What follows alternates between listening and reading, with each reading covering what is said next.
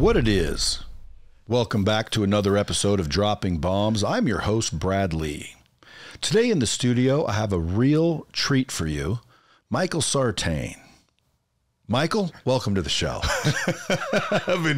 I've been thinking about this all week, about coming back on here with Brad, man. This is one of my favorite shows to do. Well, I figured since you're here, yeah, that I needed to raise my intelligence level, raise the conversation a little bit, not be so juvenile and elementary in my thinking or my interview skills.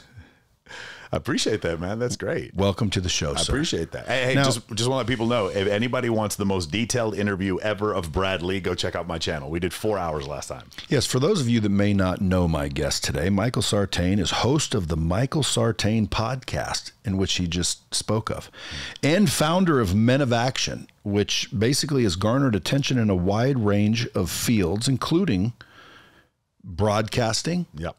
You've excelled in philanthropy. Yeah. What does that mean? You've donated a lot of money? Yeah. So what we do is a lot of times, in order to build a social circle or a networking group, the best example I think of is Dan Fleischman. Model Citizen Fund is not only a huge charity that he uses in order to collect items for backpacks for homeless people, orphanages, domestic abuse charities, but it's also like, if you go to you've been to his birthday party before, it's like every single celebrity you can think of, MMA fighter. P. Diddy. It was P. Diddy? I don't think he was. I've never seen P. Diddy there. It wasn't a P. Diddy party. It was not a P. Diddy party, but you know, when you go there, every influencer, every female influencer you can think of, every Playboy model. And so I like the idea. What I try to teach is this concept of like using philanthropy with influencers in order to raise money. Women, especially really attractive women, have a superpower that they can use. And instead of using it just to get OnlyFans subscribers, they should use it in order to raise money for animal rescue or And it autism. helps people. Yeah, it helps people for sure. So folks, all kidding aside, you know, I always mess with him because he believes we actually landed on the moon. Yes. And he also retired from the Air Force. Yes. And you fancy yourself or have some sort of, you know, evidence that you're of higher intelligence than most dipshits. I don't believe that. I mean, if you believe that, I appreciate that. What would you do in the Air Force? I did counterintelligence in the Air Force. I see what you're saying. No, I was a navigator on a KC-130. I was an instructor navigator on a KC-135 Stratotanker. I flew for about 5 years. And the last 2 years I did signature management, like counterintelligence work. So it's the opposite of intelligence. It's counter. Yeah. So for instance, consider the concept of like you leave your house to go on vacation.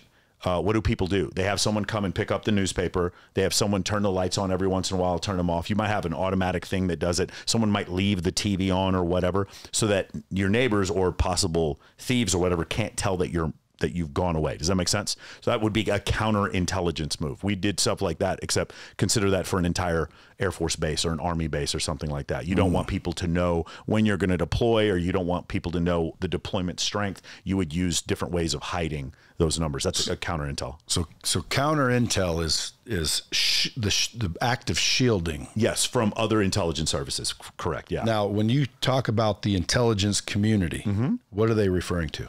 The intelligence community is going to be everything from the DIA. So that's the CIA, the DIA. It's going to be the National SS. What do you mean SS? Secret Service. The Secret Service is not a part of the intelligence apparatus. They're part of the Department of Finance.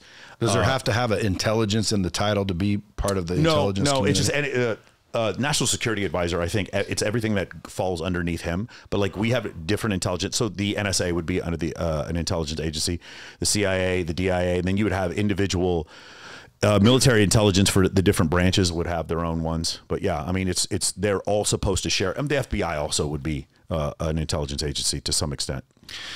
How come you didn't go that route? I just didn't want to do. I actually got in the military to become an intel officer, ironically, and then became a navigator because I tested really high on those skills. There's a portion when you take the AFOQT where they give you these 3-dimensional puzzles to solve, and I got a perfect score on that. So they put me in the nav pilot slot. I told them I did not want to be a pilot. It's an 11-year commitment to be a pilot. It's only 7 years to be a navigator. So I did the navigator route. And I really enjoyed it. It was really great. But later on, it was one of these things where I knew maybe my second year in the military, I didn't want to do 20 years. I loved being in the military. One of the greatest, probably the single greatest decision I ever made was to become an Air Force officer. But I will tell you, I just knew 20 years was not something I wanted to do. I wanted to make a lot of money. I wanted to try different things. And I had learned so many skills. When you're an officer in the military, consider you're getting a continuing master's degree in leadership. That's the best way to describe it. It's like, these are the things that these are what we prioritize. These are the things we get rid of. I can't always have my troops like me. Sometimes I'm going to have to give them ugly truths.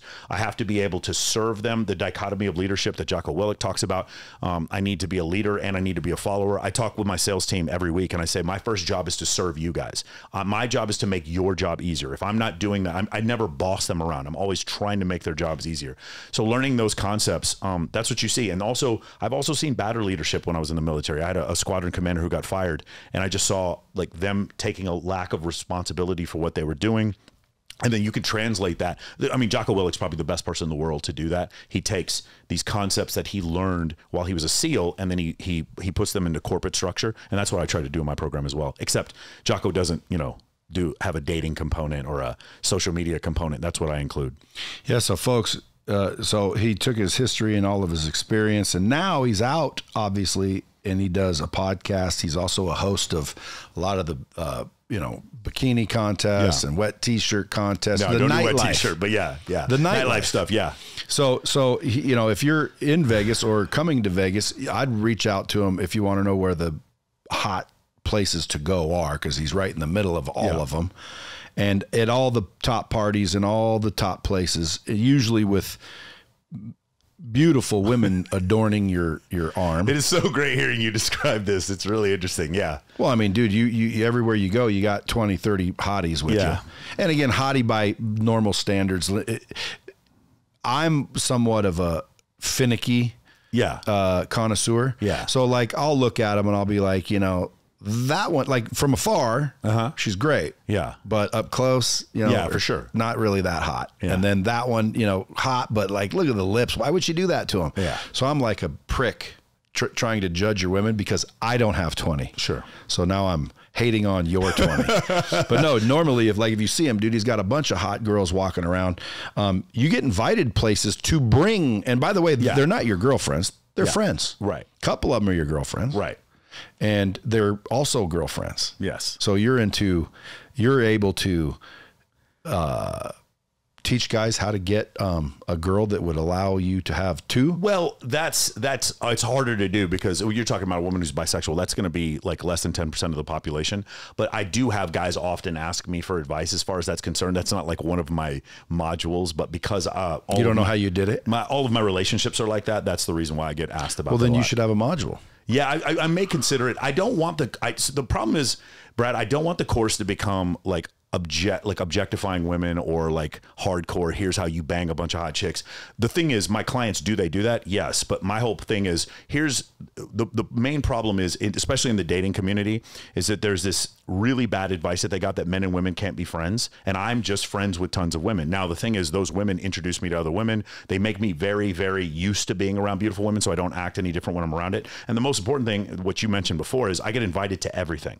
There's a book by Ashley Mears called Very Important People, and she talks about parties in the Hamptons. She's a PhD, but she goes undercover as almost like a bottle rat for like 2 years. And when she does it, she says, when we're at the parties at the Hamptons, it's like, if you had girls with you, you could get into these parties with billionaires. That's how these people would network. Well, because they want girls. Exactly. And so when you did that, a great example, go watch The Wolf of Wall Street, how, the main character meets Margot Robbie. That's one of those Hamptons parties. So it's just one of these things where I personally, Ty Lopez is like this. If you go to Dan Fleischman's events, you'll see a better ratio of male to female. Whereas most of the time you'll see with 99% guys when you go to self-help things. And so I try to have a better ratio in everything I do. Now, in our marketing, yes, it's me hosting a bikini competition with 75 girls. And bikini competition is not one of the main things I teach. I have 6 different event types that I teach. But it's one of these things where if you can master this, just consider if you're a real estate agent and you want to do some kind of open house at like some nice place. If you have more girls there than guys, people are just going to enjoy your party more. Women will enjoy your party more, and men will enjoy your party more. So that's one of the things that I try to teach guys how to do, is create ratio. But how do they get them to go in the first place? One of the things you have to do is you have to, there's two main avenues. One is to fix your social media. If you have social media that makes you interesting, and that's one of the biggest ways to do so. We teach men the first 4 steps of MOA. First one is to fix your Instagram. Second one is to build a list, usually around 2,000 female influencers you want to come to your events, and maybe 200 guys that you want to come, like all the guys I want to come on my podcast are on my list. And then once you do that, the third step is to get open threads on Instagram, DM with as many girls as possible, even if they're not coming to your event. And then the fourth step is to find 6 female friends to go with you to these events. And so, like, I've done this several times. When Ty would have a speech somewhere, I would show up with like 6 girls or something like that. Or when Dan Fleischman would have an event, I would show up with a bunch of girls to his event. And the reason why, it wasn't because I was trying to show off. It's just more interesting. The girls have more fun. A lot of times the girls want to learn what's going on there, and then other girls will come up and talk to you. So it's it's also to show off. It ended up being that. Yeah, it has to be, because why else would you do it? Even though, yeah, it's more fun for me too. But you're going to say, look at the influence I have. Yes. And not only that, when someone sees, because again, I mean, you see pretty girls, but like yours, the group you hang around almost look like Playboy girls. Yeah. Like, in other words, they're not just cute girls. They're like girls. Well, the thing is, from my standpoint, it helps with the business, because one of the things is a lot of guys join Men of Action because they're only looking for help with dating, and then we show them things that they're also lacking in their life, especially when it comes to body fat percentage, nutrition, when it comes to let's talk about that for a minute. Yeah, body fat. Because I know when I'm listening to your podcast, and guys, before I forget, Michael Sartain podcast, you can go find that. Yeah. And of course, as he's talking about, he started a group. He's the founder of Men of Action, which is basically, you're teaching guys how to, be studs and attract women and not be so odd in social settings. Socially calibrated, really good leaders, great communicators, and completely understanding of the opposite sex. Yeah. How come you've never had me speak there? I'm like the prime example. Well, you know what? Next time when we do Summit, 100%. Summit's during But I would have to think, because if you said, Brad, how did you do it? Because I don't do it anymore. Yeah.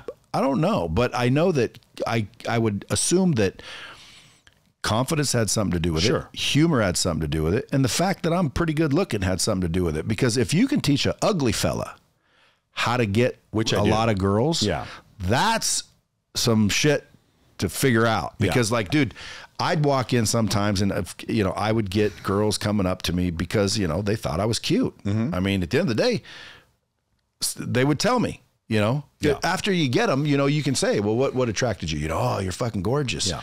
And I'm like, oh, thanks. But that's why I got them. It wasn't because I said something. It wasn't because of some psychological thing I did. It was just because they wanted me, because they thought I was good looking. But Brad, you also didn't do anything to screw it up. That's the big part. In fact, that's probably more than half my job. In most cases, because a lot of times I did. You would screw it up. But eventually you get better. You start to learn, okay, this is where I'm screwing up. And you also probably, I'm curious if you think this, because I've had discussions with several people on my podcast about this. The highest level of sales and the highest level of talking to women have a lot of commonalities. Yes. The concept of like eliminating neediness, frame control. These are things that you do. Orrin Claff, when he writes Leading the Witness. Exactly. Orrin Claff, when he writes Pitch Anything, or if you listen to or read $100 Million Offer by Alex Hormozi, and you take those concepts and just put them in dating, they fit 1-to-1. There's a perfect correlation, because it's what's it, Jordan Belfort calls it persuasion, communication, or object. I forgot exactly the term he uses, but when you talk like that, it works in sales, and it also works when talking the opposite sex. Going back to what you said before about me walking in with a large group of women, one of the things that happens is a lot of people want to network with me. It really helps the business because it gets people curious. Hold on, and I hate to interrupt you, dude, but you talk 1,000 miles an hour, and if I don't jump in there, we're going to miss all kinds of good stuff. Why do they want to network with you? Because they think they can get some of those girls? Yes, and they do. Like, that's the thing. One of the we had a What do you mean and they do? I did a podcast where it was called Destroying or Conquering Limiting Beliefs. And we go over the main limiting beliefs that guys who consider joining the program have. And the number one is I'm short, or I'm too old, I'm overweight. The other one is my ethnicity is not attractive to the opposite sex. So I have a lot of Indian men, a lot of Asian men that will come into the program, and they have these things. And so what I'll do is, whenever I get a guy who's like, maybe he's under 6 feet tall and he's Indian, I'll show him 20 other Indian clients that I have that are crushing it. And when you say crushing it, do you mean in love or getting laid a lot? Both, but like we don't specifically, like the thing is when we talk about getting laid, I'm not going to go over there and say, well, this guy has a 70 lay count and this guy has a 50. I'm never going to do that. What I'll do though is ask you a question, Brad. You've seen like my show and the podcast or in the bikini competitions. If you came out to one of those things, you being Brad Lee, would you have luck with women?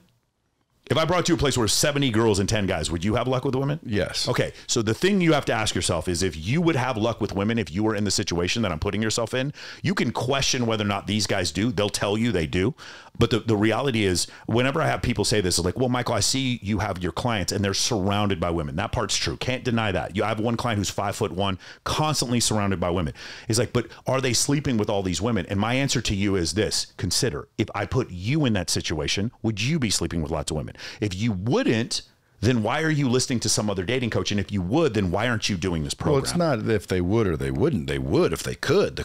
What they're asking you is, are they able to hump them? Because just because you hang around a bunch of hotties, you could be paying them. So here's the next part. Like they would say about Tai Lopez all the time. You know, he's just paying all those. Yeah, he doesn't have to. Those girls are dying. Tai gets chicks. Yeah, there's girls die. So now you just unleash the next part of it, which is this. And one of my favorite things, one of my good friends is Dan Bilzerian, and one of the things I love talking to him about chicks. Yes, one of the things I love talked about Dan is like, Dan, if you were gonna delineate what are the things that cause so many women to want to go out with you, and he would say fame and jealousy were like the first two things. Remember what I said?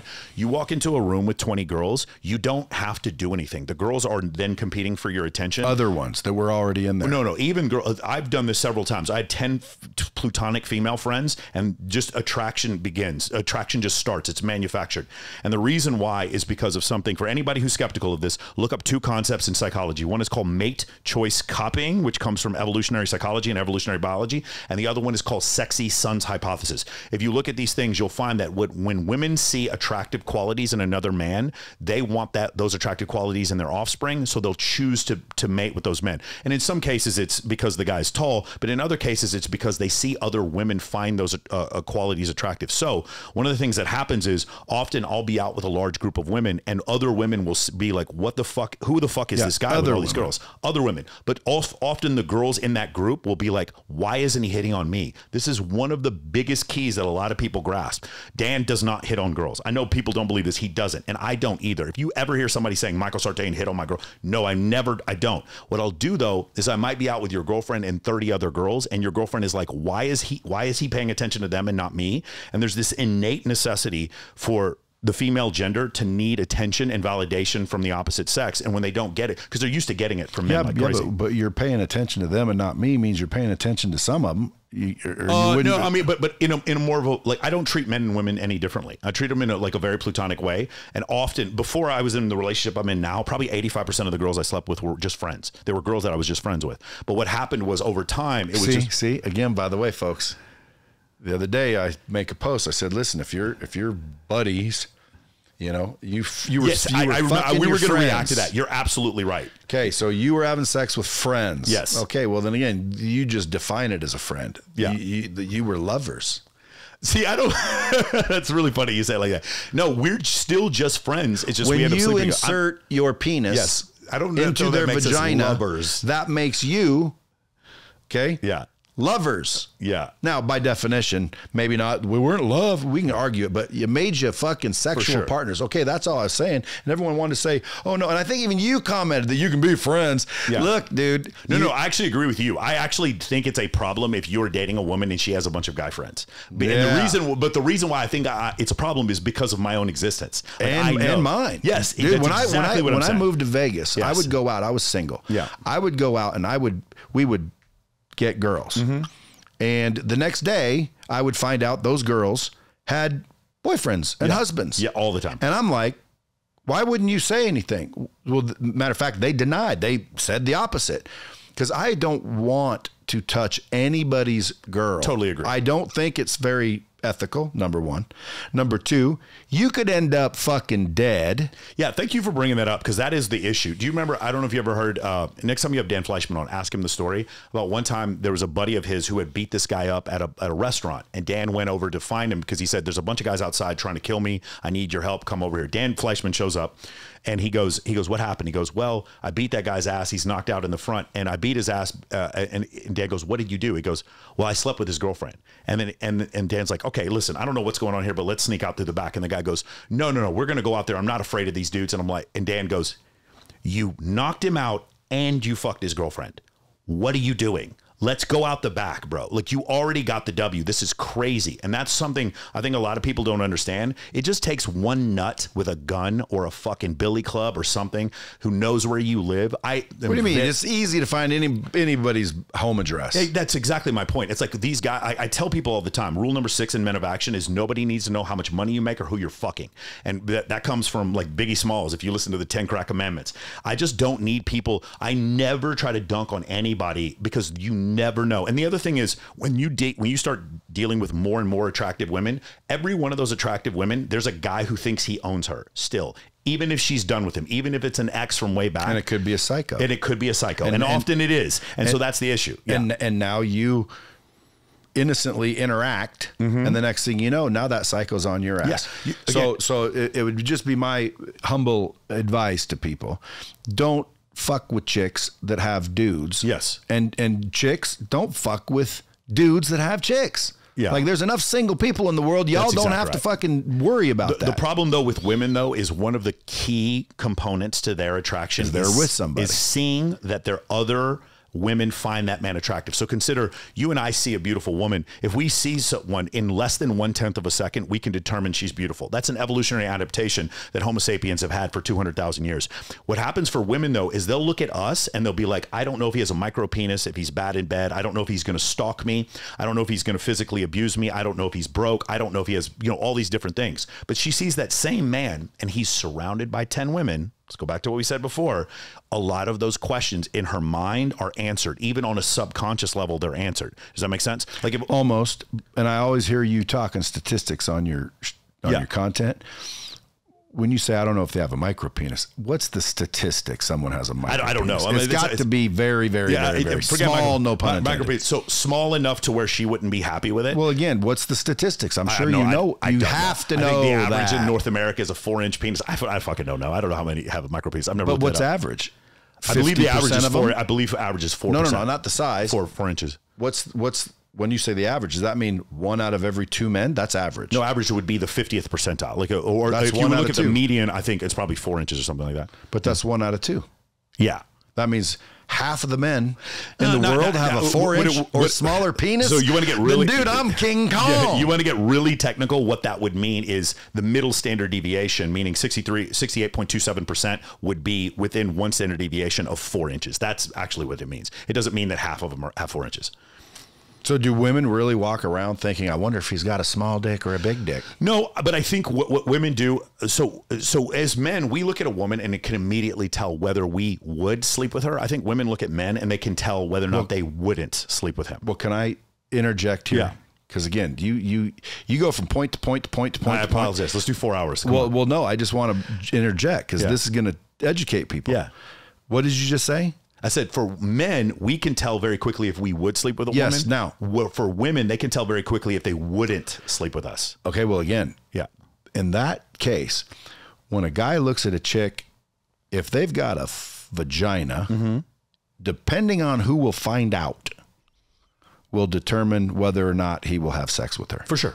I don't care what someone says. I only sleep with hot chicks. Bullshit. It depends on the moment, but you'll bang damn near anything depending on who would find out or not. So again, no one will find out. You whack that real quick, and you want to whack that real quick, you'll do it. And a guy don't take a lot to fuck. Correct. A woman wants to have some sort of connection. Not all of them. Some of them are just, they're horny as dudes are. But some of them, they want a connection, an emotional connection. That's why that's the case. But women can see you and tell you if they would physically be attracted to you just as quickly as a guy. That doesn't mean they're going to have sex with you. No. Yes. But they can tell you. But they can also tell you if they're never going to have sex with you. I think just visually? Just over the first instinct that they get from talking to a guy. When I talk to women, they're like, I don't know if I'm going to sleep with the guy very quickly, but I know when I'm not going to sleep with the guy. And so I think it's very different because what do they say it is? Women, when they look at men, have imperfect information. They don't know if he has the attributes that she's going to find attractive, because women care more about a man's status and ability to acquire resources than the other way around. Whereas when we look at women, we see a hip to waist ratio, size of breasts, facial symmetry, and signs of youth. So our information, we get perfect information immediately. And that's why it's different. Going back to what you said, there's a seduction process for men and women. For men, the seduction process only includes one thing, which is attraction. If we are attracted to a woman and that we would have sex with her behind a dumpster. And I know a lot of women are listening to this and guys are going to be in the comments like, no, I would never do that. Whatever, bro. They're not going to be kind of whoever's saying that, listen, bro, the girls are not going to sleep with you because you leave a fucking comment on Brad's thing. Stop being a simp. Okay. Obviously that is true. The second part though is women have their seduction process includes comfort and attraction. That's why it's very, very different. Women will say often, I want a man to bring me flowers. No, you want a man you're attracted to bring you flowers. If a homeless person came up on the street and brought you flowers, your vagina is not going to go wet for him. You're not. And so women often, when you ask them what they find attractive, they describe what they find comfortable. The dad bod. No, women do not prefer dad bods. It's not true. When you ask women, who would you rather have a short-term sexual fling with, and they show different body types, it is the male stripper physique. That's the one they're looking for. So it's like the studies are in on this, but women will say this stuff. Also the thing about men being medium ugly, stuff like that. Why though? What do you mean? Why do they prefer long-term with the little dad bod, but short-term with a chip and dale? It's not that they prefer it. They found a man that so notice whenever they talk about the dad bod, it's always like Vince Vaughn or Seth Rogen or it's Elon Musk or it's fucking, some women think the dad bod is Jason Momoa. What they're doing is they're looking at men who are already extremely high status. So they're already attracted and they're saying, what would make it more likely for him to stick with me during the pregnancy? When women get pregnant, men often produce a lot of prolactin, and you see men will often gain weight when their wives get pregnant. What they're looking at is the sign, the evolutionary sign that the man is going to stay with them. And as he gets more heavier, it's less likely that he's going to go out and cheat. That makes her feel more comfortable. So what she's describing is something that makes her feel comfortable, but she's describing it as it is an attraction cue, and it is not an attraction cue. And so I think that's what the difference is. For men, we're not confused because we know if you tell a man, hey, what do you like? It's like, well, I like brunettes with green eyes, whatever. And if you look at his search history, you're going to find brunettes with green eyes. Men are very clear on what they're attracted to. Women often will state they're attracted to something when what they're really stating is what they're comfortable with. But there's one other thing you brought up earlier, and I want to bring this up. If you were to do this sometimes, you do a panel show, you have 10 beautiful women on there, and you ask them, how did you meet the last few guys that you dated? None of them are going to say, almost none of them are going to say, I met him on Tinder. Maybe one out of the 10 will say, I met him on Tinder. The rest of them, very few of them are going to say, I was walking through a mall and a guy came up and just approached me out of the blue, like day game cold approach. What most of them are going to say is, I met him on social media and or we connected through a friend, and more times than not, that friend is female. So if beautiful women are telling you that they're sleeping with men that they meet through other beautiful women, what is the best way for you to meet beautiful women? The answer beautiful women. To have a bunch of beautiful women around you. The conclusion is inescapable. And yet dating advice for the last 20 years has been that men and women can't be friends. This is one of the problems. This is the reason why the bottom third of men are getting no sex now. And there's the top 5% of men, I think 10 or 15 years ago, the top 5% of men had 35 sexual partners, and now it's 60. So if women are having the same amount of sex, but men, the bottom third are having none, and the top 5% are having more, what does that tell you? It means that those men at the top are the ones sleeping with those women that normally would have been with those men at the bottom, those men at the bottom. And so when you see that, because women are having the same amount of sex, so if you see that concept, then it should make you understand that what's happening is social media has stratified so that a small group of men are having a ton of success, which means you have to be on social media. You just have to. If you don't, unless you are, listen, if you have won an NBA championship, you're a billionaire. If you're a billionaire, you don't need an Instagram. If you are, incredibly famous, you've won an Academy Award, you don't need an Instagram. For the rest of you normal fucks out there that are listening to this, you do. And you can keep telling me that I'm wrong, but if you look at the most beautiful, again, don't ask me. Ask the most beautiful women you know how they met their partner, and they're going to tell you a friend introduced me or I met him on social media. And if you see that, then why aren't you doing that? If you do, you talk to your sales team all the time. If you're getting if you A/B test a bunch of different ads and one of them's crushing it, you put more money into that ad. I don't understand how that concept makes sense when it comes to sales, but it doesn't seem to make sense when it comes to dating. If you just ask women when they sleep with someone how they met them, they're going to give you the same answer. And that answer is the thing I teach in my program. Well, again, if any dude's listening and trying to get into the dating scene, then it sounds like you need to be a man of action. So join Men of Action. But I could talk a while on these subjects only because it's, number one, interesting, but number two, I've got my opinions because of my experience. Of course. Now, I'll say things. I did a post on social media once where I told a story about how I met this girl once, and I thought I came up with the best pickup line on planet Earth. I don't know if I told you this. I may have.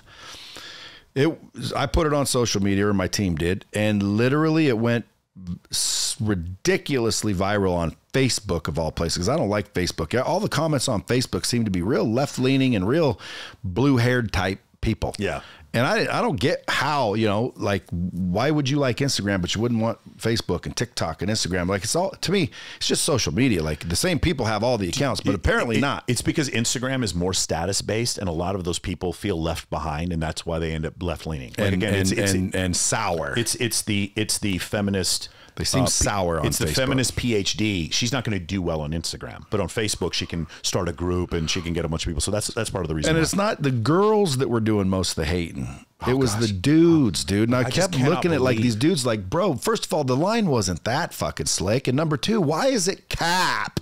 Yeah. Like, I'm going to tell the story real quick. Yeah. I'm at a dealership. Yeah. And by the way, it went so viral that people were sending me videos of other people trying to do it, saying, this is where you got that. No, they got that from me. Because again, dude, I made this shit up on the spot. I don't remember the year. Let's call it 2004. Yeah. I'm running a car dealership. Someone comes up. I have a sales team, and I'm the king, obviously, at the dealership because, you know, I'm the alpha king of the sales guys there. So they all, you know, we all hang out and bro it out and shit. And someone comes up and they go, dude, there's this freaking hot ass girl that just pulled into the service drive. And I said, well, I'll be the judge of that. So I roll over there, and sure enough, there's a hot chick there. I ask her out. I'm going to tell it quick. I ask her out. She says no. And I'm like, okay, bummer. You know, I turn around to walk out, and my team's watching. And one of them made a comment that basically said, oh, I thought you could get anybody. I thought you were the closer. So I'm like, fuck, I'll give it one more shot. So I turn around, and all I said to her is, I said, hey, let me ask you. And I didn't think this is what I'm going to do. I just said, let me ask you a question. Yeah. What'd you have for dinner last night? And she said, pasta. And I said, what'd you have the night before? And she said, chicken. And I said, why didn't you have pasta? And she said, why would I have pasta every night? And I said, exactly. Call me when you're tired of pasta. And I gave her my card, and she knew what I was referring to. She told me that she was in a relationship, but I didn't know the guy, and that's another reason a lot of guys were hammering me. Yeah. Fucking had a boyfriend. Yeah, but I don't know him. Yeah. And he's a boyfriend. Boyfriend and husband are two different things. Someone says, hey, I got a boyfriend, I'm not interested. I say, cool. Sorry. I walk away. This one, like, I thought I wanted to marry. Yeah. That's how fucking hot she was. So I'm like, he ain't invited type of thing. Like, let's talk. But anyway, long story short, I said, okay, call me if you ever get tired of pasta. And she called me 3 days later. Yeah. Tired of pasta. Turns out this dude is a multi-millionaire. If I told you who he was, you might know him. Yeah. And I'm thinking there's no way I'm getting this dude because he is loaded. And I don't know if I got her from him or he discarded her and she came to me. Could be, yeah. Because in my mind, I'm still not discrediting this guy. Yeah. He probably discarded her and I thought I took her. Yeah. I didn't take shit.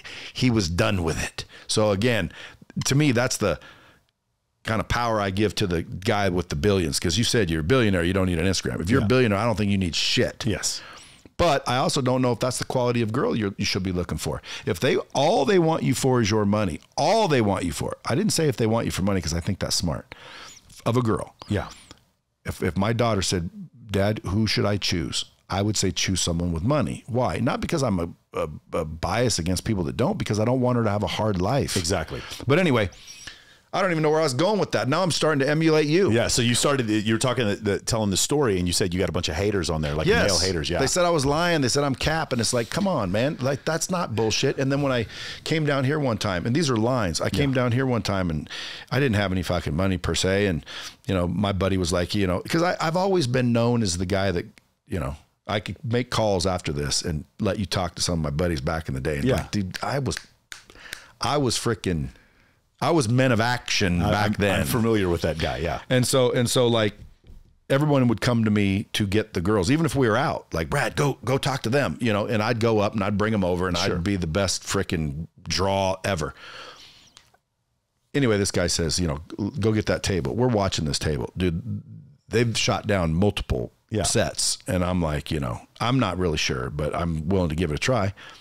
I said, I don't have any money. He goes, here, use my card. So I walk up with an American Express, and I said, and I didn't know I was going to say this. Yeah. And I said, I'll tell you what.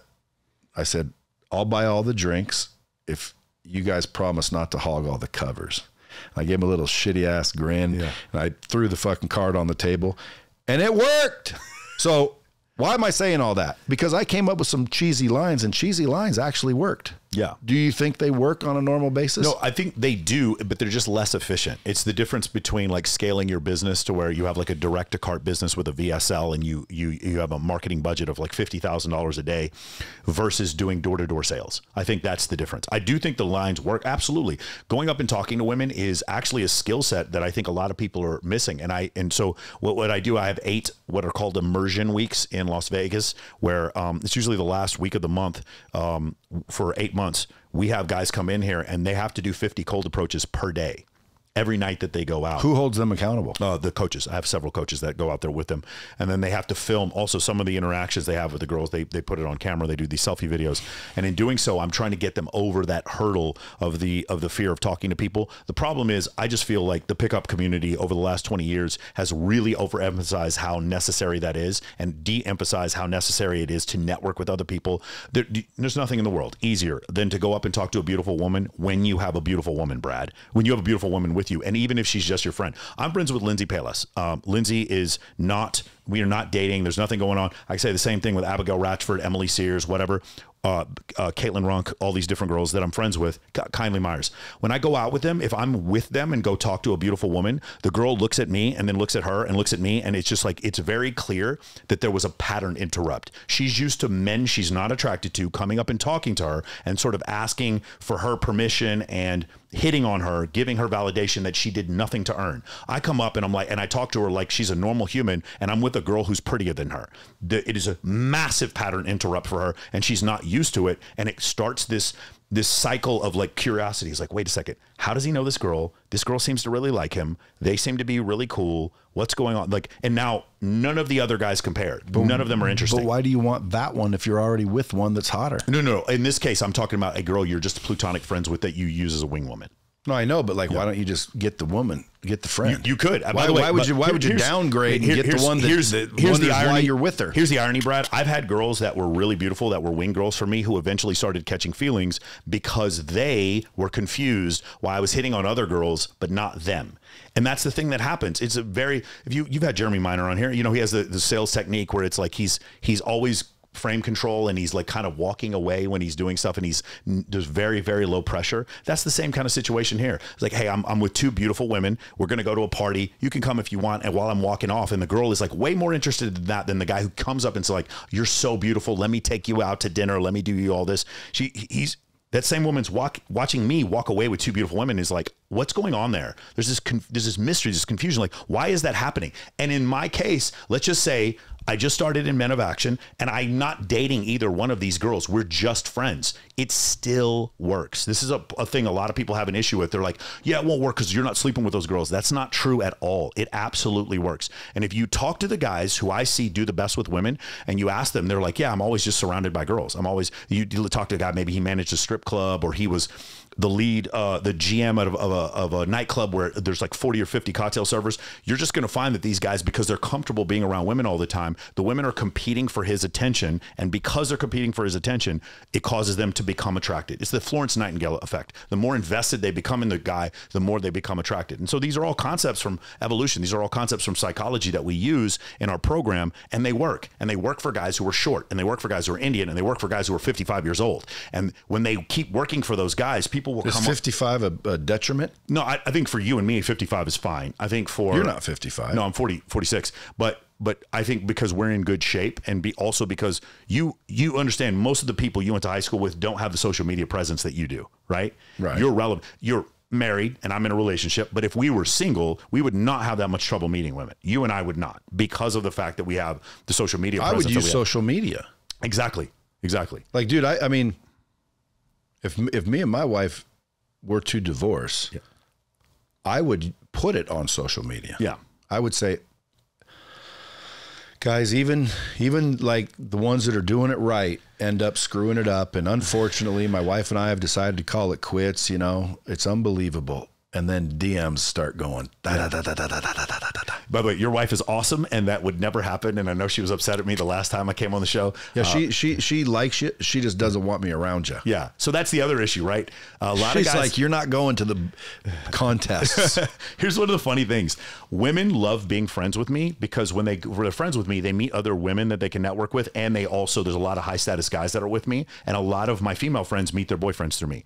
Guys like to hang out with me because for the obvious reason, because I'm surrounded by a lot of women. But here's the funny thing: guys do not want their girlfriends to be friends with me, and girls do not want their boyfriends to be friends with me. Why? Exactly, because they don't want their boyfriends to be friends with me, because if you're friends with me, then you'll have access to all these other women. Well, yeah, that I can see. Yeah, so why wouldn't your guy friends want their women around you? Because they know that they're going to be around a bunch of other high status dudes. A great example would be like, I have access to, when Dan Bilzerian would throw a party, it was 300 guys and 2,100 girls, right? That's about what would happen. If I went there with your girlfriend, that's not but really my good for girlfriend wouldn't be going with you. But you'd be shocked how many girls that had boyfriends went to those parties. They wouldn't be my girlfriend anymore. Agreed. So you're a high status guy who has options. You understand most men are not in your position. If I tell you that, I feel bad for those guys. If I tell you, like, the bottom third of men do not get to participate in short-term dating or hookup culture unless you do what I'm teaching, which is use pre-selection. We call it mate choice copying or pre-selection in order to generate attraction for women.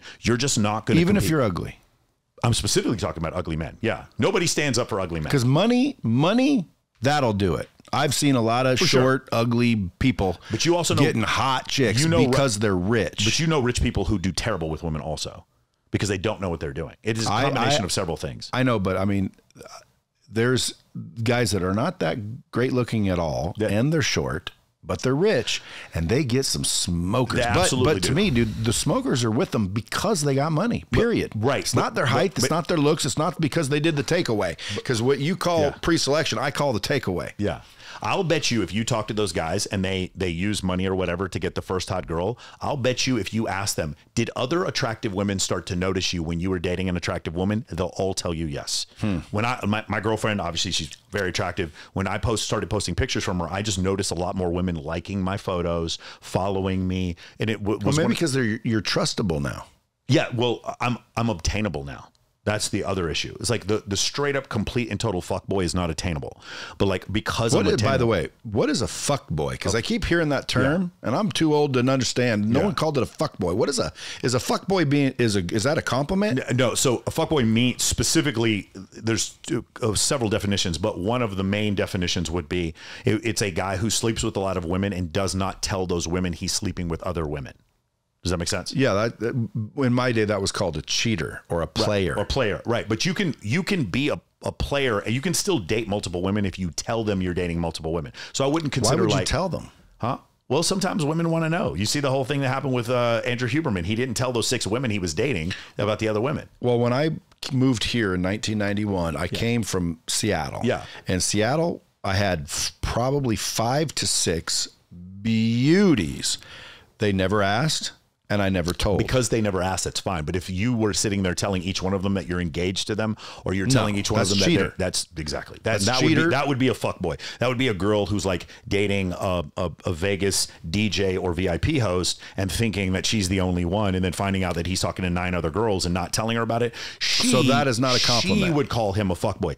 I mean, that is not a compliment. I don't think it's a compliment. No, it's probably not a compliment. And I don't think it applies, because to me, like, if when I heard the word fuckboy, it was like almost like a compliment. Like, girls just see you and want to fuck you. You're just and by the way, I don't want to marry you.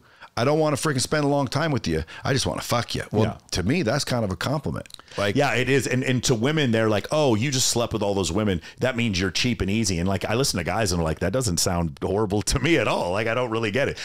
Sometimes I get this question. It's like, Michael, what do you think about all the meaningless sex that you had, in your 20s or whatever? And I was like, none of it was meaningless to me. Like, the next meaningless threesome I have will be the first one. None of it was meaningless. I thought all of it was great. But also being in a relationship with a woman I love is also great. Both of those things are great. Well, it's like I always say, dude, the worst blowjob I ever got was wonderful.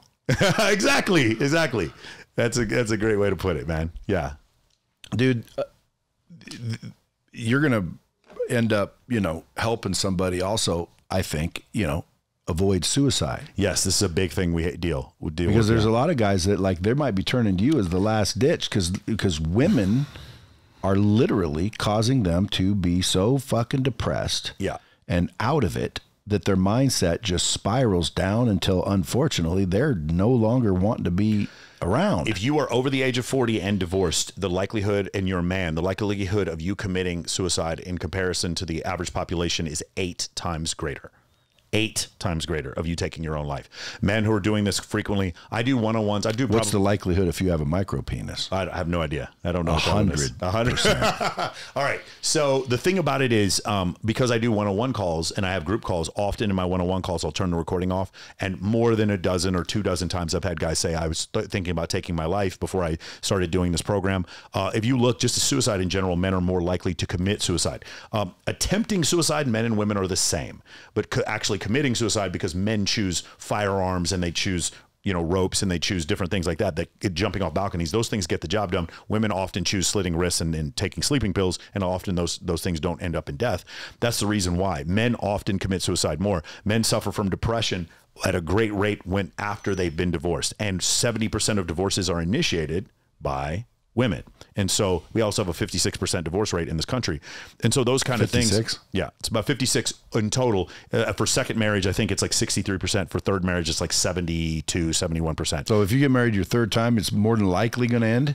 And anytime you get married, it's more likely going to end. In fact, so if I've been married twice, it's more likely to end than my first one? Because I think you understand the process of divorce easier. So yeah, it would. Statistically, that's correct. By the way, my girlfriend's 24 years younger than me. There's a 178% increased chance that we wouldn't make it in a marriage because she's more than 20 years younger than me. There's all kinds of stats that go to this. It doesn't mean you ever plan on being married?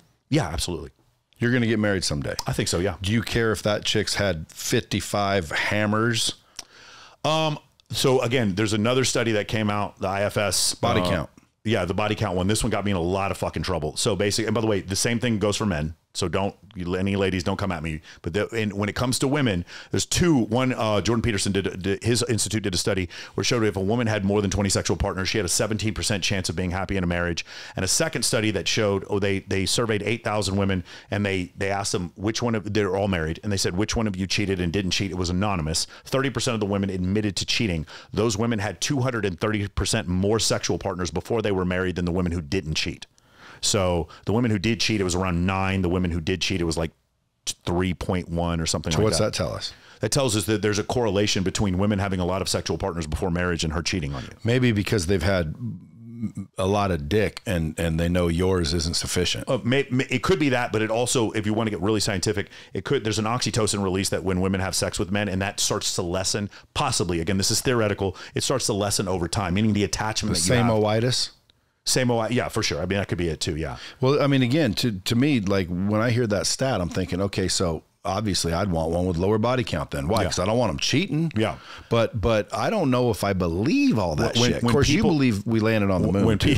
When people are virgins and get married, it's like a 75% chance they're going to make it. When people is that right? Yeah. I'll be damned. Yeah. And then there's another one that goes, and I think even if you both parties. Yeah, both parties. I think if you're both have one body beforehand, I think it's still in the 70 percentile.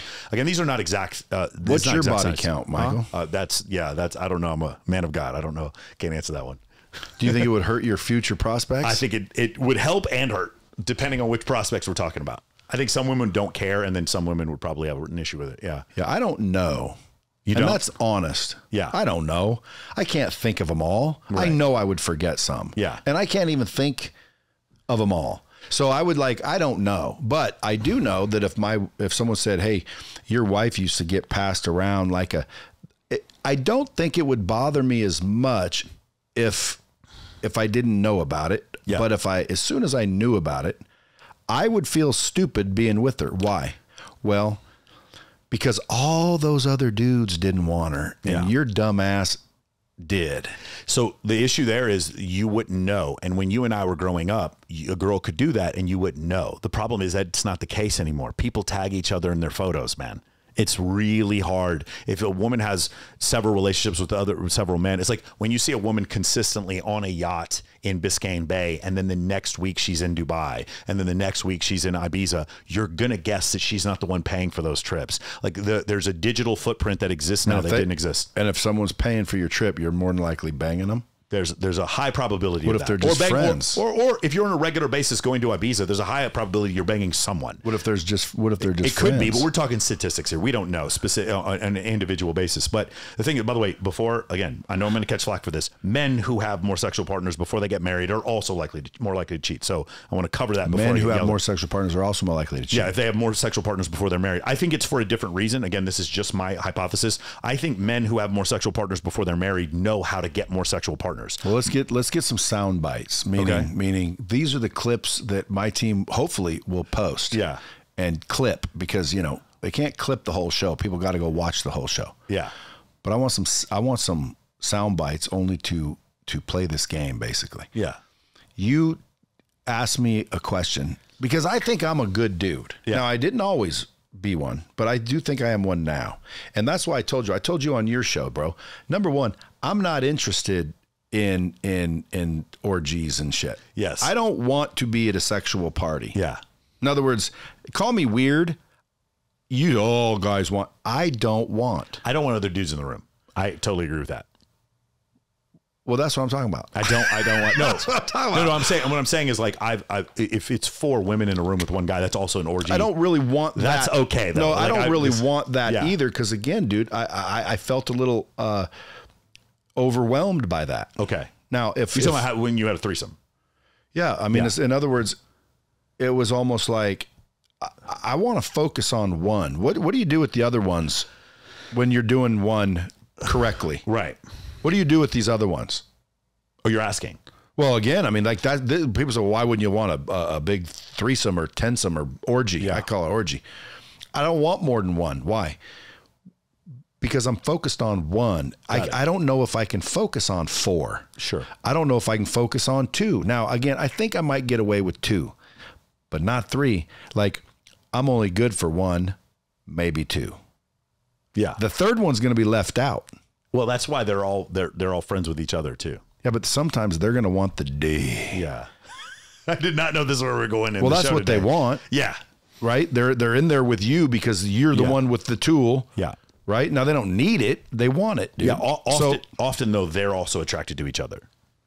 Well, then why would they let you in there? Because they're attracted to me and each other. They're just attracted to multiple people. Well, anyway, I'm not a big sex party guy. Yeah, me neither. So I think I'm a good dude. I think I have good, solid ethics. Mm-hmm. What are some of the things statistically that most guys will do?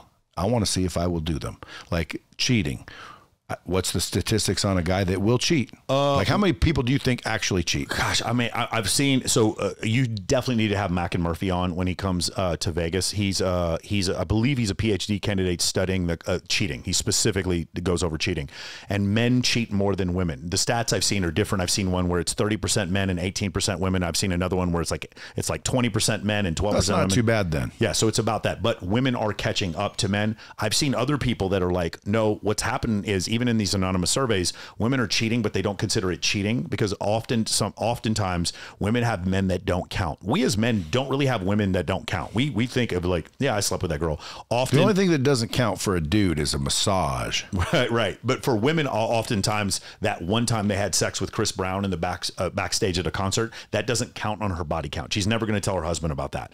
And so because often women will underreport the number of sexual partners that they have because society judges them for it. I understand why they do it. But because that happens, you'll have these there are certain people, Sadiya Khan is one of them, who believes that women actually cheat more than men. It's not about men versus women. Men, I'm not interested in. They can cheat all they want. It doesn't bother me at all. Women, which I'm interested in. Yeah. Are the ones I'm concerned with. So if I were to be single, I would be wondering, if I pick a girl, what's the likelihood that she's going to cheat? Again, when they do the study on women who cheat versus women who don't cheat, women who cheat have 230% more sexual partners on average than women who don't cheat. In the last, I believe it was the GSS that did the survey. And then the Peterson survey, it was when women had more than 20 sexual partners, it was a 17% chance that she would be happy in a relationship, which makes sense. I mean, it's just, if you have more sexual partners. Well, that means if you pick a girl with a high body count, you're more than likely not going to work out. It would tend to mean that, yes. And by the way, let me say something else. If you want to be with a girl with a high body count, I'm not telling you not to do it, but I do think people should be aware of these statistics. There's a difference between normative and descriptive. What I'm doing for you is descriptive. I'm not telling you how to live your life. Well, I can tell you this: you're never going to know anyway. Right. Nobody has a counter on their forehead. So this is what I tell people instead. I do not rate women based on their physical attractiveness. I base them on the level of stimulus they receive. Meaning the 10 who lives in Iowa who's studying to become a surgical nurse. She's incredibly physically attractive. Her stimulus is that she works and comes home and goes to the gym and that's it. But the 6 who she doctors her face on FaceApp and Facetune to make herself look more attractive and is consistently get invited to go to Dubai, invited to go to Ibiza, invited to go to Burning Man or Coachella, that girl who's at Miami Swim Week, she is going to be much more difficult to date, even though she's less attractive because she received more stimulus. So what I would tell guys is, yeah, you're never going to actually know the body count. What I would do is, how much stimulus does this woman need in order to feel validated? If it's a lot of stimulus, then get ready, because that means Champagne Poppy Drake is going to sneak. If he sneaks into her DMs, she's going to respond. There's a guy you should have on if he comes here named Austin Dunham, and men pay him to message their girlfriends to see if those women will cheat. Why him? Because he's a really good looking guy. Yeah. You know, I was going to start something a long time ago called the Handsomely Done Detective Agency. I would love to see Brad. They pay Brad Lee to sneak it, slide it's too into late. DMs. I'm 55. Number one. Number two, I'm married, so I can't. Have your wife write the messages.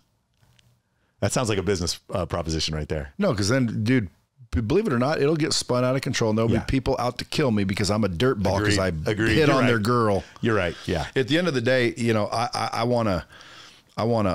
By the way, I love the idea of men. I know it sounds very juvenile. The idea of men, if you're with a girl and you're confused, finding a guy or even a fake profile of a guy who's incredibly good looking, messaging your girl and see how far he can take it with her. That is, I'm sorry, man. It's called a loyalty test. And I know comes off as insecure. Nothing wrong with that. Yeah, but it seems pretty smart to me. People do it all the time. You see companies where it's wise. You'll see companies where they'll have other people come and make offers, to try to steal away your employees. And you're just waiting to see, is your employee going to come to you or is your employee going to leave? If your employee's going to leave, he needs to leave anyway. That's good for you, right? I've always said this. Anytime a woman cheats on you, she's doing you a favor. If you leave, if you stay, she's not doing you a favor. But anytime someone leaves your company because they don't believe in your product, they're doing you a favor. Anytime someone cheats on you, they're doing you a favor. If you have abundance, you understand that. If you have scarcity, then you're sitting there crying because you're like, I can never find another woman like her. If you feel that way, then you don't have enough abundance in your life. And there are ways for men to do that. And the great part about being a man is that looks are not that important. There's looks are important, but there's so many ways for you as a man to become attractive. You can be the short, fat dude who's incredibly funny and get women, or rich, or really good looking. That's one of them. But you can also be talented, Exactly. There's a ton of things. You can be a leader of men.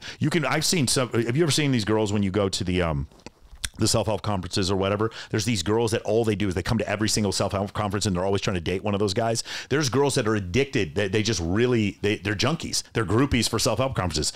There's all kinds of things you can do. That's because you're a celebrity in that world, and it's the same effect. Yes, you've seen, I know a ton of girls that are in that. They end up. Fame will get you laid more than anything. Okay, so, but the most important thing that you said is that fame can overcome the fact that you might not be that good looking.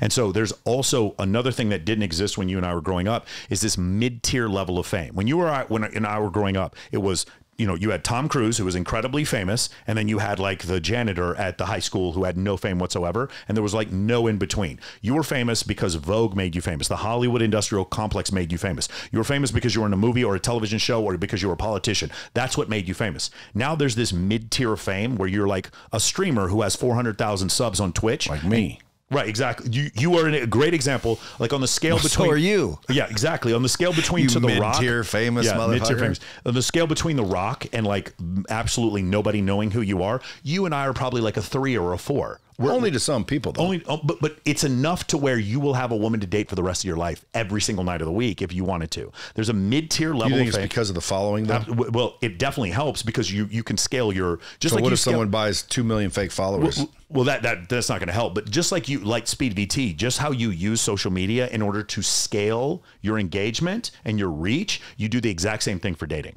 And so you would just be able to do the same thing. I just teach men how to do that, but you don't need 100,000 followers. Maybe 5,000 is enough. But if you have 5,000 followers and half of them are women, you will have a woman to date 7 days a week if that's what you want to do. Are you eventually going to be married and stop all this tomfoolery? I'm still I think I would still teach certain ideas, but if I was married, I definitely am going to probably change the marketing. And also at some point, I mean, we went, when I came on the show last time, I think we had 400 clients. We're at 1,500 now.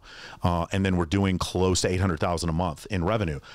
We were doing maybe 200,000 the last time I came on here. Well, but I need a commission. Yeah, for sure. We'll give you an affiliate code. You'll definitely get a commission.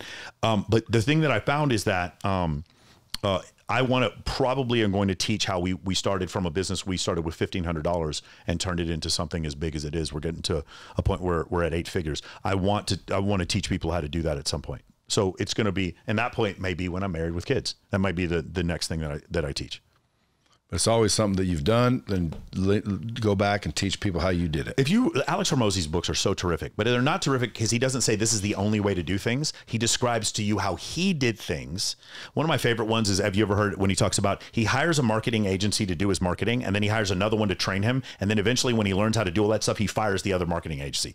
This is genius shit that Alex Hormozi came up with. It's really great stuff, but he's still an expert. Even though he doesn't have a PhD in marketing, he exited his company at $115 million. So we're listening to him because he did it right this way. That's enough expertise. Well, and he's a smart son bitch. Of course, he's incredibly smart. So that's the reason why we listen to him, though. He doesn't have all the answers, but he has one fucking answer that works. And so that's why you listen to him. Same thing with Russell Brunson. Same thing with Dan Martell. Same thing with Tim Ferriss. They at least have one way that for a fact works. It doesn't mean there's no other way that works. Well, again, if I bet you Dan Bilzerian has had way more chicks than any of them. Yes. Now, if you ask those guys, they'd say, so? Yeah. But at the end of the day, dude, I think you're, in some cases, always insecure in some areas. Sure. Because again, I read his book. Yeah. That dude's been freaking hammering hotties for a long time. Yeah. And he's got a badass lifestyle. If you like that single lifestyle. Yeah. Because again, dude, like I would miss my girls and I'd miss my family and I'd miss that.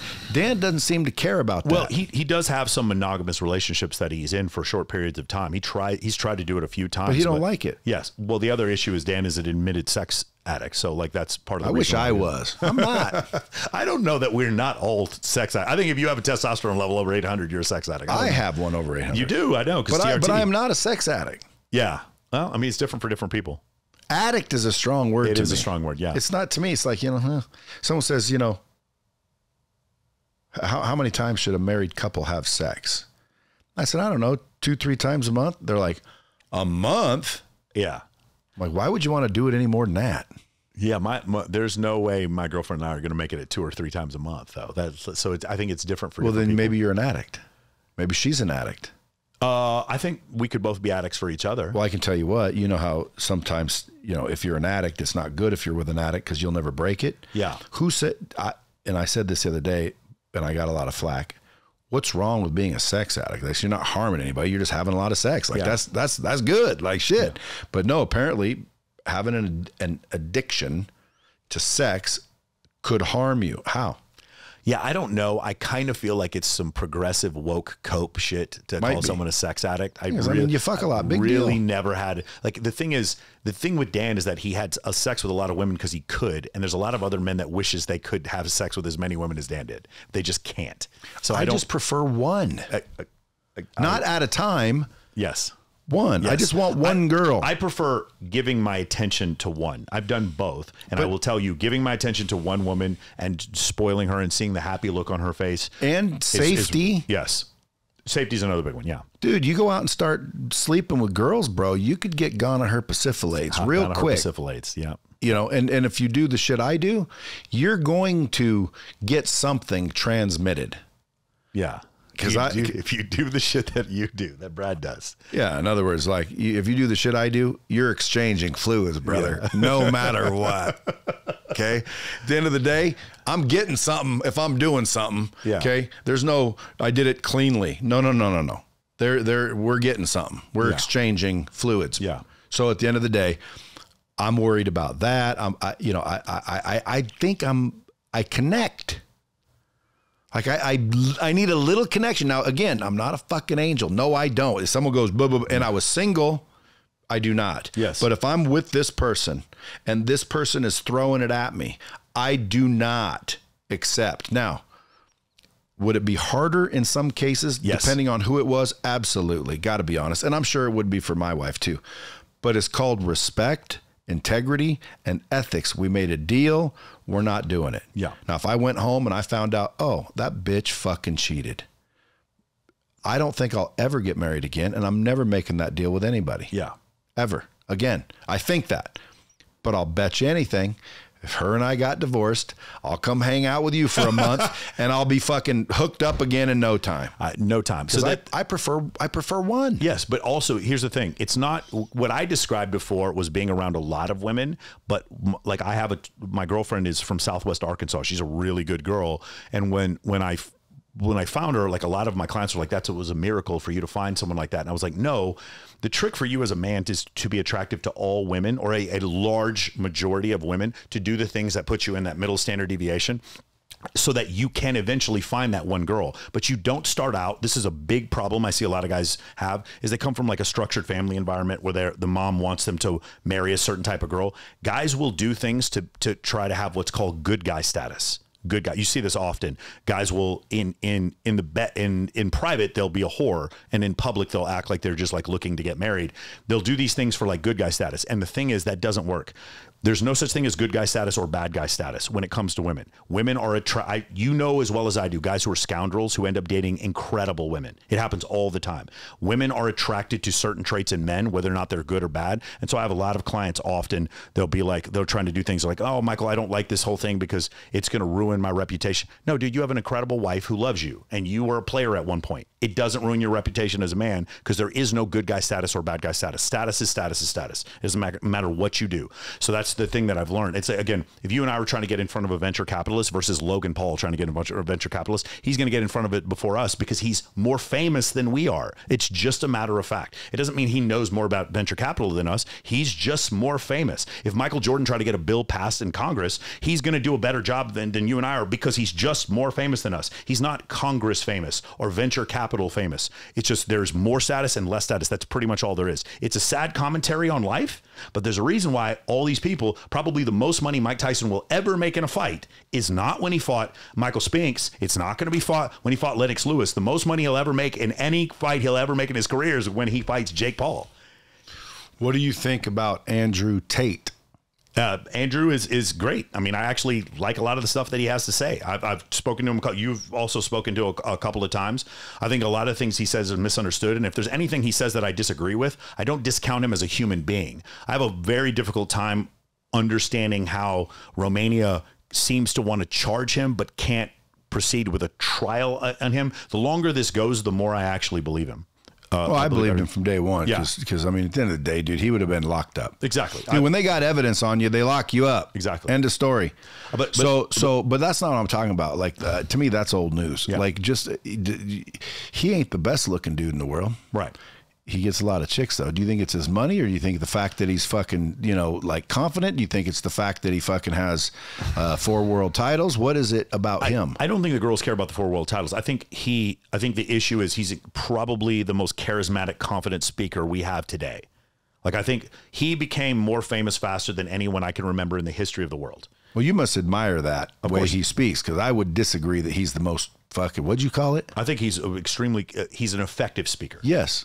I think he's probably. I do too, articulate. But you just gave him like fucking the highest esteemed. Yeah, the problem is even Barack Obama did not get audiences like he did for the period of time before he was kicked off of social media. Tristan's an equally good speaker. Tristan's really good too, and it's more articulate. Well, here's the thing with Tristan. Tristan is not trying to be quite as bombastic as Andrew. They're not quite the same person. Tristan is very much like.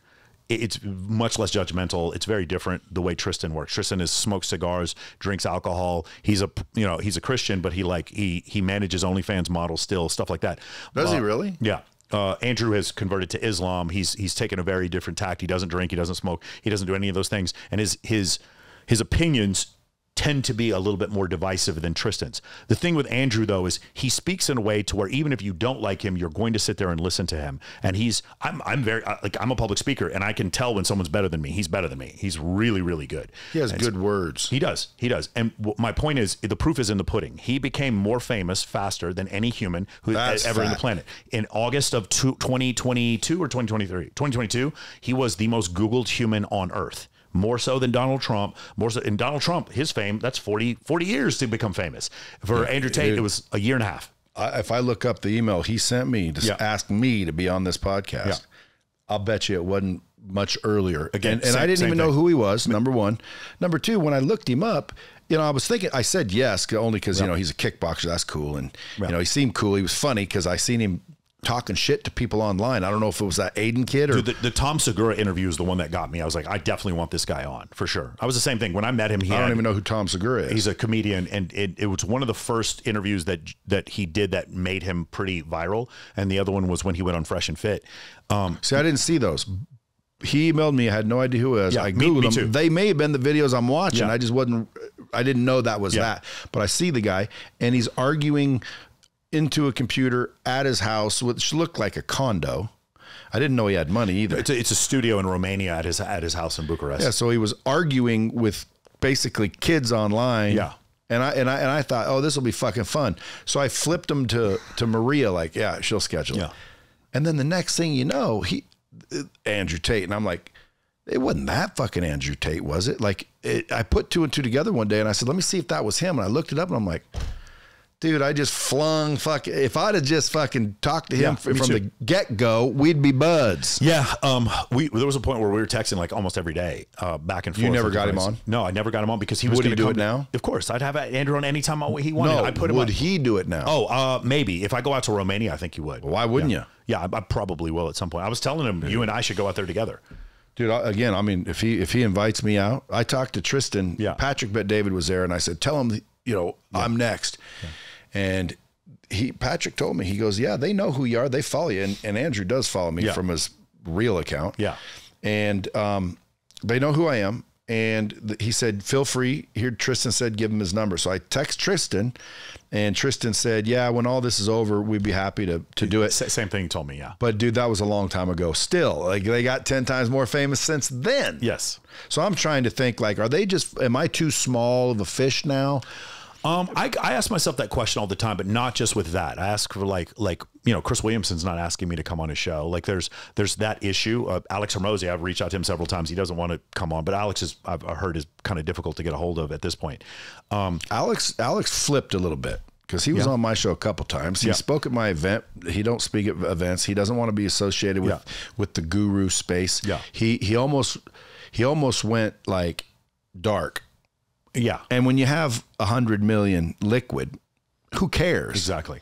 So I think that was something odd about him. But dude, if you can get Andrew Tate on your show, I would get him on your show. Yeah, of course. I would definitely want to do that. I think what will probably happen is I'd have to plan a trip out to Romania and go with some other guy. Maybe me, Ty. Why would you have to go with someone else? I'll go. Yeah, because I would want us all to do like maybe a group panel when he does the emergency meeting stuff that he does in his house. Not me. I want fucking... No, we would do one-on-one, but like the thing about the way content works now, like if you watch Aiden Ross, like Aiden he's gonna do a live stream and another live stream and have this guy on and do this panel show and whatever. That's how the biggest streamers are doing now. Like even when you watch Andrew with Tate Speech, like he goes live on Tate Speech on Rumble every day. Where are these, Rumble? Yeah, because I always see the videos from them, but I never see them. Yeah, like when he was talking to King Ryan or the fighter Ryan Garcia. Yeah. Where is that? When is this happening? I'm missing it all. Yeah, it's on Rumble.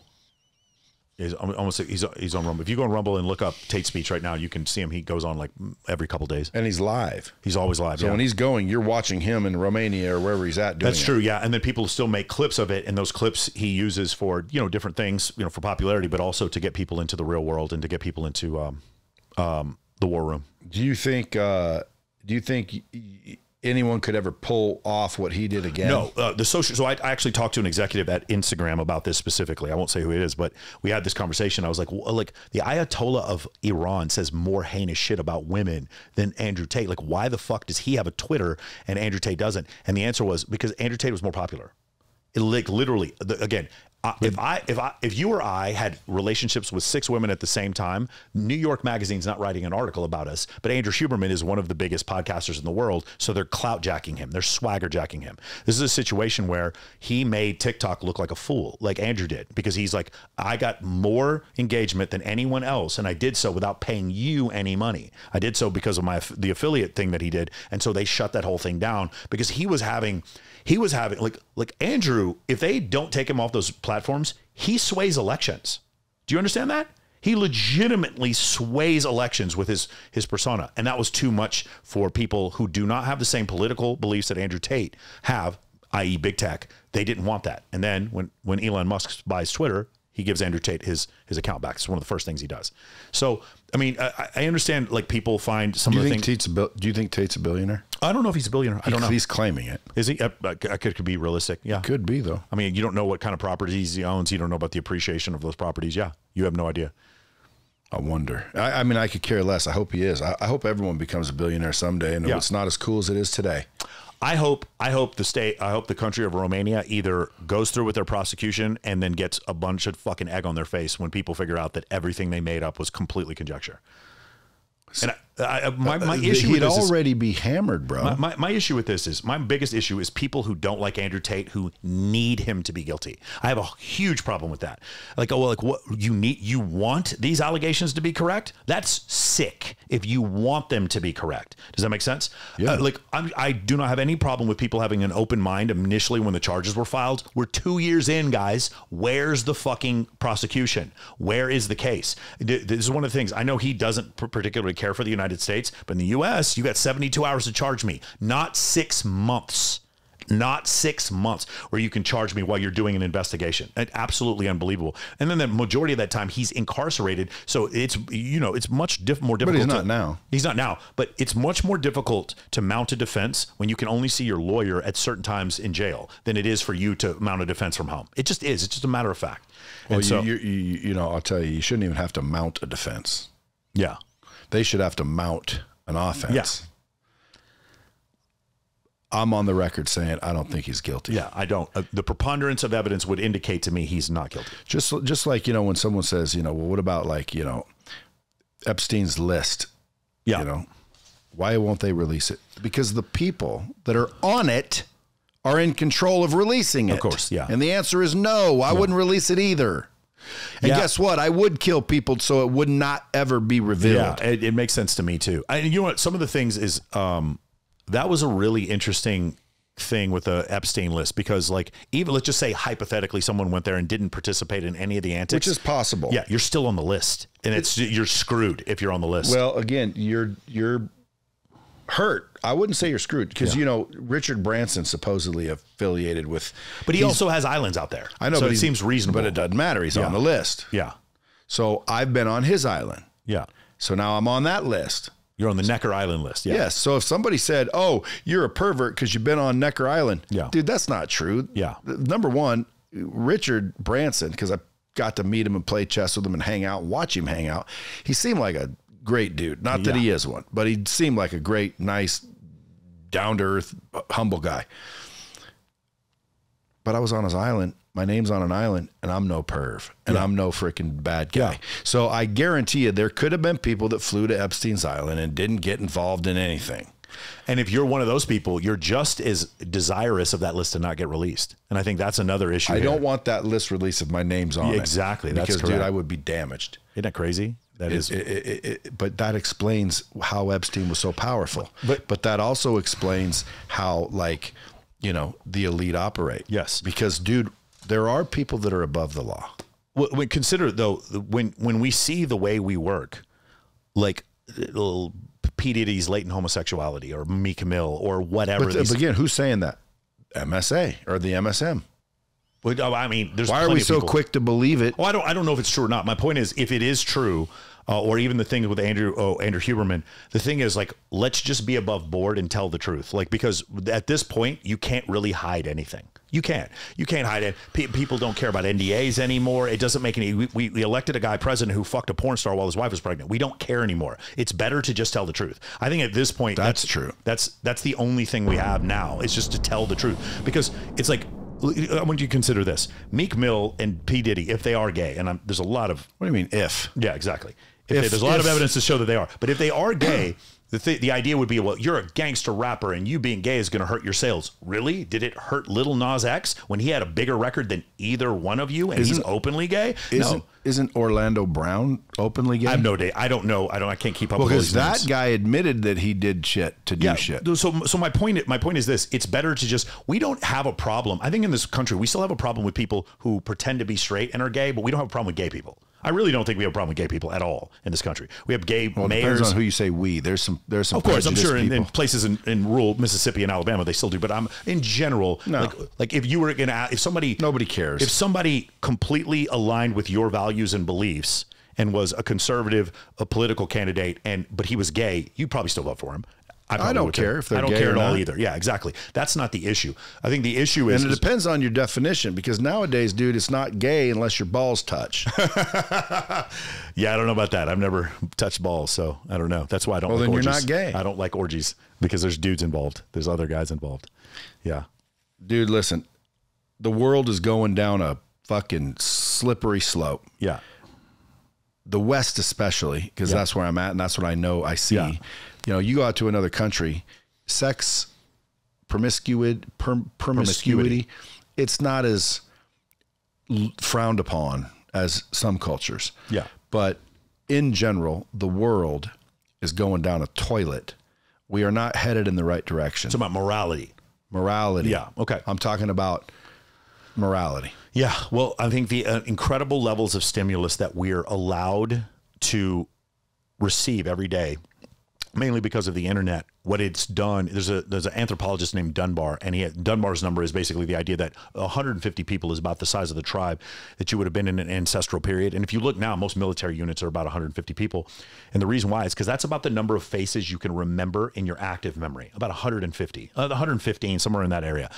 And we're maladapted for being able to see 1,000 faces a day, which you do on your explore page when you're going through Instagram. So this is an evolutionary mismatch. And because of that, you start seeing people want better and more. They're tired of what they have, which causes things like a lack of gratitude and higher promiscuity. That's what happens. It's just an evolutionary mismatch. We were not designed for this level of stimulus that we receive on a regular basis. This is how you end up with 18-year-old kids with erectile dysfunction from a porn addiction. That can only happen. I don't believe that. What do you mean? I do not believe it. What do you mean? Which part? That they're 18-year-olds with erectile dysfunction I've from heard a porn addiction. I think it's from the food that we are being fed. It's dude, it's not from a porn addiction. Porn is still not good for you. Again, I don't agree with that. You think, okay. It's stimulus. I think it sets your dopamine levels Dude, so high that it's really hard to recover from. Again, I'm trusting Andrew Huberman for this one. But again, recover from what? So again, if you... Dude, you see people having sex, you're going to get fucking a boner. Okay, but consider this. You probably eat better food now than you did in your 20s. But you probably better like quality or better quality food. I was eating fucking Wendy's when I was a teenager every day. I didn't know it was garbage. Yeah, I didn't know it was garbage, right? But at the time, if you had taken me to a steakhouse, I'd actually probably preferred McDonald's French fries. Over time, the dopamine hits that I get for better and better food start to decrease because you just can't get any more dopamine. You're just used to doing the best shit all the time. Every night's a 5-star restaurant. Every car you have is a fucking... But what is that? Then you think that's a problem? Well, no, what I'm saying is that eventually you get to a point where you lose gratitude. With porn, it's non-contextualized images of sexual intercourse, and it's limitless, and it causes the man to then look at his reality. There's studies that show that as men watch more porn, they find when they survey them about their partners, those men tend to find their partners to be more and more lacking. That's a problem because they see what's available and what's happening, and I'm not getting it. They see what's possible. It's not available to them unless you live in Vegas. But all I'm saying is I'm not saying I don't know. What I do not believe is that 18-year-olds are having erectile just Google it. If you don't believe, I can't even say it. If you know I don't have it. If you don't believe it, that's fine. But that's one of the points. You know why I don't say it though? Why? Because, dude, it's the food. It could be. I think the food could be a contributor to it. Why don't you do some research? It seems like whenever I talk to you, dude, once you decide on whatever it is you're going to fucking believe. Research about food, I agree with you totally. I think I think the part of the reason why Andrew Huberman got grilled was because he was telling people to eat healthy. If you look at all the people who criticize Andrew Huberman, notice how they all have jiggly necks. They're all overweight. Andrew Huberman told you to get on a fucking treadmill and stop drinking alcohol, and people are criticizing. This guy's a quack. No. Nobody said he was a quack. Even the New York magazine didn't say he was a quack. They said he fucked a lot of women. That nobody said. Yeah, Huberman. Even Stanford came up and stood behind him and said, "No, this lab is legitimate." And if you go listen to this, listen, I have an Oura ring on right now because of Andrew Huberman. Because I do cold plunges, I do intermittent fasting, all the different things he talks about. I get sunlight in my eyes when I wake up, and I try to get really great sleep. What if he told you to do urine therapy? I would need to see the studies. And then you'd do it? I would need to see the studies. And then you would do it? I need a lot of studies for urine therapy. That would take a while. I would need to see a lot of studies. I will tell you the cold plunge thing is life-changing. The best thing I've done in the last year. The good thing about you, dude, is once you've given someone your vote of confidence, you're a loyal dude. Yes, for sure. Now, I don't, when I listen to Andrew Huberman's points, they don't sound preposterous, and I didn't know he had a bunch of haters. Yeah, I thought everyone loved his shit. Yeah, I thought so too. I think it's probably the algorithm we get. But if you look up the criticism of Andrew Huberman, you're not going to get one person in the world that everybody loves. Of course. So when like I didn't know 18-year-olds were having ED from porn addiction, and again, bullshit. Just like they've landed on the fucking moon. Okay, so they did land on the moon. Bullshit. Yes. And I say bullshit. You had specific questions. The main reason for the erectile dysfunction has got to be food. The contaminants in our fucking environment. The food, the poisons, the toxins, the consistent poisoning of our freaking food for the sake of profit. Yeah, agreed. And that might be why 18-year-olds are now having erections. But they're blaming porn. It ain't porn. There was porn back then. Have you seen the videos of people in the 1930s? They would show the boardwalk in New Jersey, and these people were walking around, and there was not a single obese person. Not one. Yeah, that's amazing. Yeah. It's like New York City in the middle of the day, and everyone's lean. But dude, you don't remember porn as a kid? It was different when you and I were a kid. There was a fucking box that you hid out in the woods. You know what I'm saying? With like Fredericks of Hollywood in it. Yeah. What is there now? Like now it's like high speed fucking VR porn and like devices that move not unless you're looking at it. Because again, dude, if I'm ever interested in looking at porn, it's to fucking get it going. Yeah. Hey, let's get fucking horny. We're not talking about porn in general. Porn addiction. Yeah, there's a difference. I know, but like I'm not looking at like, let me see somebody getting fucked in the ear. I'm like it's just people having sex. Yeah. So it existed then, but you just had to slide it into a VCR. So I think there was porn then and there's porn now. And yes, it may be easier to get, but in my opinion, I don't think any erectile dysfunction from teenagers is happening because too much porn. I think it's happening from the chemicals and the shit in the food, and they're blaming the porn. Maybe. Leave the porn alone. Not that there's no porn addiction. If you have a problem with porn, I'm sure there is. If it's desensitizing you to live in reality, well, then I'm saying not that. That may be a fact. But a 18-year-old kid can't get wood anymore because of porn? No way. With a regular girl. He can still get wood with porn. He just can't get it with a regular girl. That's what I'm talking about. There's been studies that show that. There be people that are talking about that. You love these studies. I do. Do you know that there's been a study on studies, and it says that 92% of people that believe in studies are full of shit? Did you know that? It's 98% actually. That's what I heard. Yeah. So you're one of those. Yeah, I do. Studies are not perfect, but I want a more accurate description of the world so that I can move forward. Right. You're talking about before. One of the things that we do, like these aren't studies, but like whenever I have a sale meeting with my executive team, we ask ourselves sometimes, what would Brad do? What would Wes Watson do? What would Dan Fleischman do? We ask ourselves, what would Ryan Stewman do? What would Ty Lopez do? Frequently we're talking, what would Cody Sanchez do? What would Alex Hormozi do? And you see these things, and like you see the proof in what they do, and you take that evidence and you bring it back, and you can have success. Evolutionary psychology, which is something that I try to study. That's one of the things. It's not a perfect science. It has to do with, natural selection, dealing with the brain. But the thing is, at some point I have to go talk to the girl. At some point I have to get married. At some point I need a partner. At some point I'm desirous of the opposite sex. And so even though the information isn't perfect, I still want to go and take action. But I want as good of information as I can, which is why I like study so much. Well, it's interesting stuff, man. I could be talking to you guys for 1,000 years about topics that branch off into a million things, and people go, what was that episode about? This one I was trying to pick your brain on, if I'm out there and I'm a freaking regular Joe Blow and I can't get chicks, what should I do? Yeah. I have a ton of female friends. Fix your social media. Yeah, but now we're out of shape. You did cover some, but because we're out of time, I'd say now just go join Men of Action. Yeah.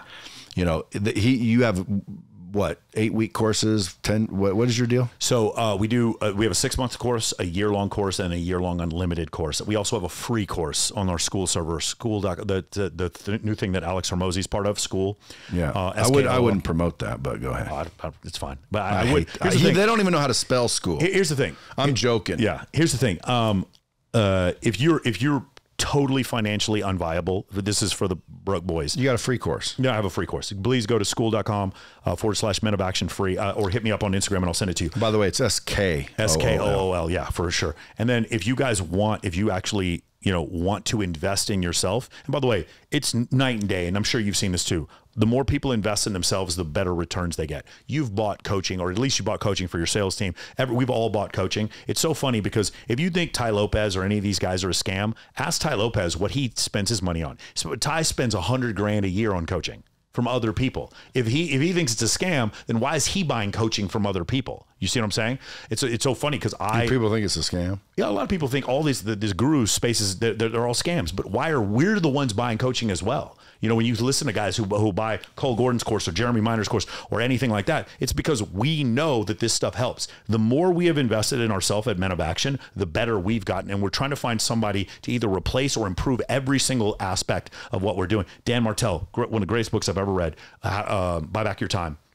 He goes over this concept, and it's really, really fantastic. So that's what I recommend people do, is just find evidence so that you can find some way to improve yourself when it comes to leadership, when it comes to communication, when it comes to networking, when it comes to dating. And we'll put the links down below. Where do they find you on social media? Just go to Michael Sartain anywhere. On Twitter, it's Sartain Podcast. Everywhere else, it's Michael Sartain. If you find me there and send me a message, I'll give you access to it. Go to moamentoring.com if you really do, or if you're interested in learning a little bit more about this. Go to moamentoring.com. You can see we have over 100 testimonials. We have a bunch of Instagram testimonials. And here's the thing I want you to do. Whatever your limiting belief is. Hey, Michael, I can't get money, girls because I'm too broke, I'm too old, I'm too fat, because I'm Indian, because I'm Asian, because I'm a black guy and I only like white girls. Whatever your limiting belief is, come to us and we'll give you 50 examples of where your limiting belief did not stop someone else. That's the thing I'll tell you to do. Folks, as always, till next time, keep that shit real.